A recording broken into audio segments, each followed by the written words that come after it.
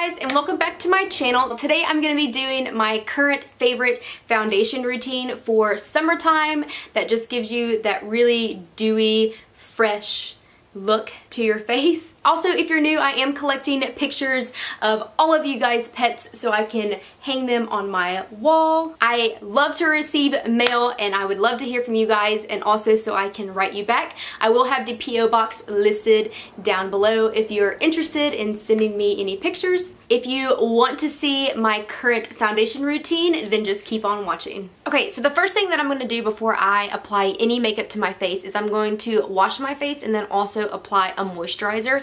The moisturizer that I use is a very lightweight moisturizer. You don't want anything like thick and oily and greasy on your face if you're going to be wearing it throughout the day. Those types of moisturizers I do apply, but I just apply them at night. If your moisturizer is too thick, then it's just going to slide everywhere and not stay in place throughout the day, so that's why you want a lighter moisturizer. But the moisturizer is just going to keep your skin looking hydrated and plump, and you won't have any dry, crusty places on your face, which your foundation will stick to and look disgusting. I do switch up these products a lot, especially during these summer and winter times.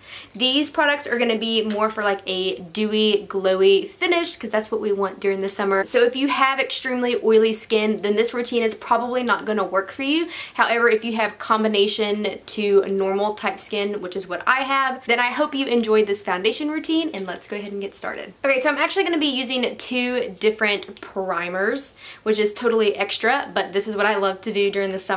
The first one is going to be this Becca First Light Priming Filter in this purpley color. It is going to give my skin that healthy glow from within look. I'm just applying that to this area because my forehead does have a tendency to get slightly oily throughout the day, so I'm going to use a different primer for that area. So for my forehead, I am going to be using this Kane & Austin Prime and Protect Mattifying Primer. This primer is going to suck the oil from your skin. I don't know how it works or how it does it, but I'm going to apply just a tiny bit to my forehead. If you get oily on your chin or on your T-zone, you can also apply it there as well. So I'm just going to apply this right here because that is where I get ridiculously oily. And as you can see, it really mattified that area. I've really been loving this foundation. It is the No. 7 Lift and Illuminate. This is a drugstore foundation. I got it at Target. And my favorite way to apply foundation is with a beauty blender.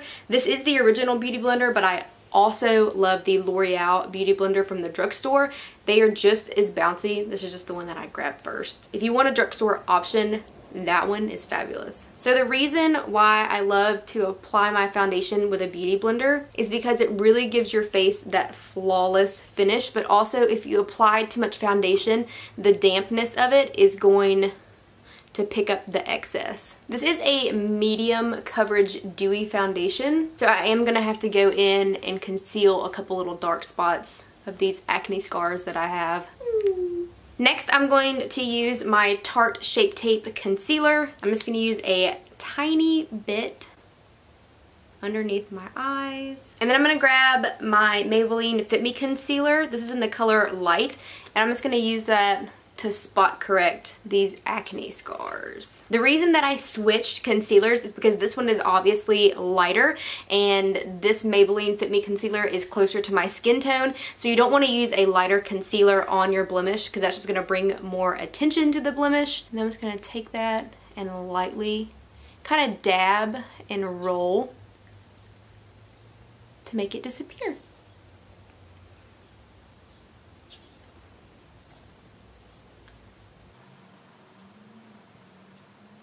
And then I am going to bring that concealer up onto my eyelids. And when you're choosing a concealer, you do want to use a concealer that is a couple shades lighter than your natural skin tone, because that's just going to bring light to your under eyes, making you look more awake. Because you can see the difference from here and here where I haven't blended it out yet. And when you're blending out your concealer, you don't want to rub you can see that I am pressing that into my skin and I'm dabbing it back and forth. And that's just gonna blend it out, and also so it does not settle into your fine lines. Okay, now that my foundation and concealer is applied, I am going to go ahead and set it with some powder. I like to use the RCMA No Color powder, and I'm going to use that to set underneath my under eyes. I'm just going to take some of this powder and I'm going to get just a little bit on my beauty blender, and I'm just going to dab that underneath my under eyes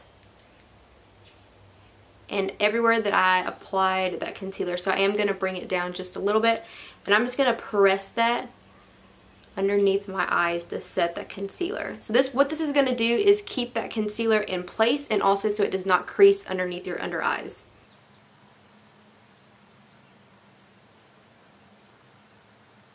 If you are oily, I do recommend that you use the Laura Mercier powder instead of the RCMA one, because this will keep you matte throughout the day and it will not let that oil come through at all. Alright, and for the rest of my face, I'm going to use, oh my goodness, excuse me. And for the rest of my face, I'm going to use the Maybelline Fit Me Powder. I'm just going to use this with this Real Techniques powder brush, and I'm just going to set everywhere else that I didn't press that translucent powder into.